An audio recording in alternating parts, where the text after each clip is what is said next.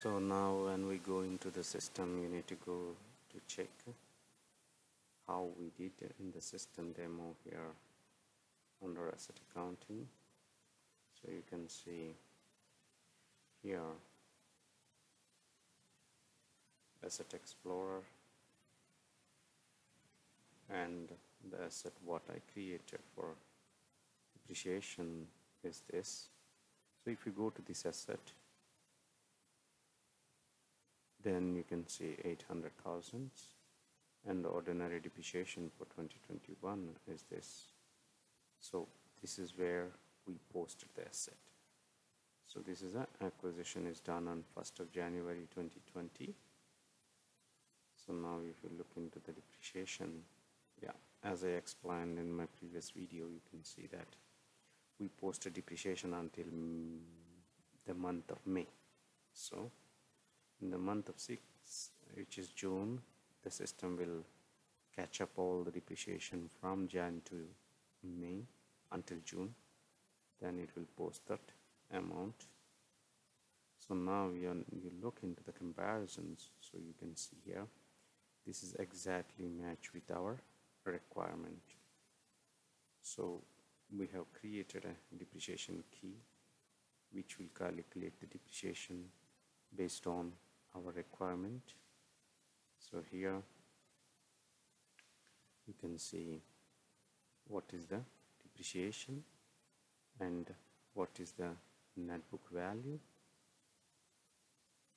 and also you can see the cost acquisition value across the years.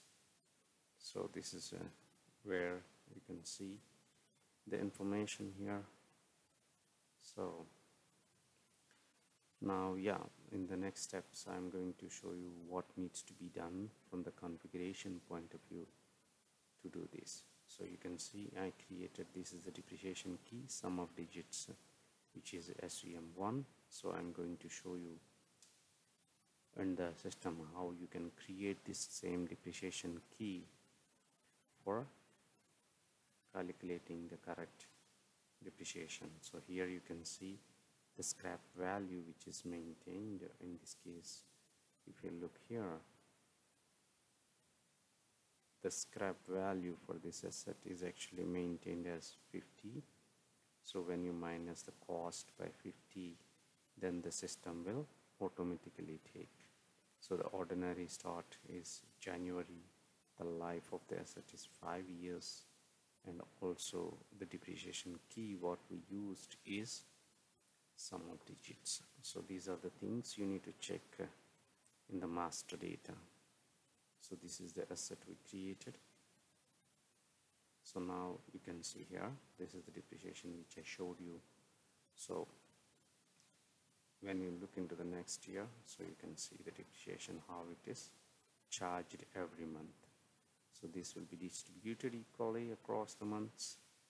So when you look into the 2020, you can see 250,000, which is equally distributed. So when 2021, 16,666.66, which is also equally distributed. And yeah, so this will show only previous year and current year. So if you want to really compare, then you must go to the comparisons.